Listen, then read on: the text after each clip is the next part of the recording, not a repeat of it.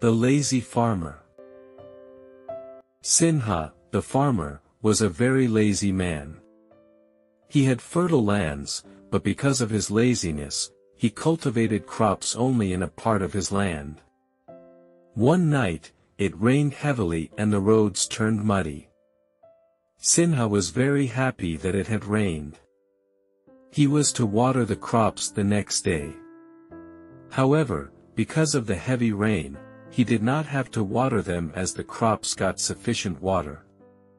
However, he wanted to check on his fields after the rain. He also had 2 loads of hay to be sold at the market.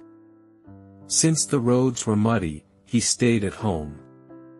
He decided to take a visit after 2 days, by which time, he hoped that the roads would be clean. However, even after 2 days, the roads were still slightly muddy. Nevertheless, Sinha went to the market on a cart with horses. The road to the market was fairly good and he sold the hay. Then he took the country road and rode the cart towards his fields. But, the road was uneven and muddy with stagnant water. Sinha drove very slowly to avoid getting dirty. Unfortunately, for Sinha, one wheel of the cart sank into the mire. He tried hard to move the cart and even pushed the horses to do so. The more he tried, the deeper the wheels sank into the mire. He got down from the cart to look at the sunken wheel and searched all around for any help.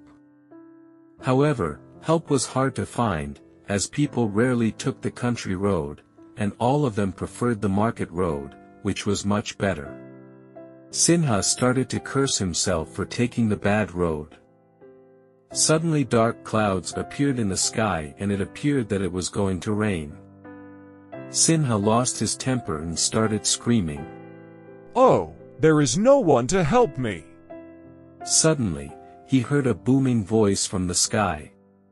Sinha, no one will help you unless you try to pull the wheel out by yourself. Sinha then realized that he had done nothing to pull out the wheel from the mire. Sinha then removed the horse that were tied to the cart.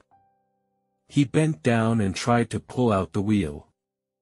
After a few minutes of struggle, he gradually lifted the wheel from the mire.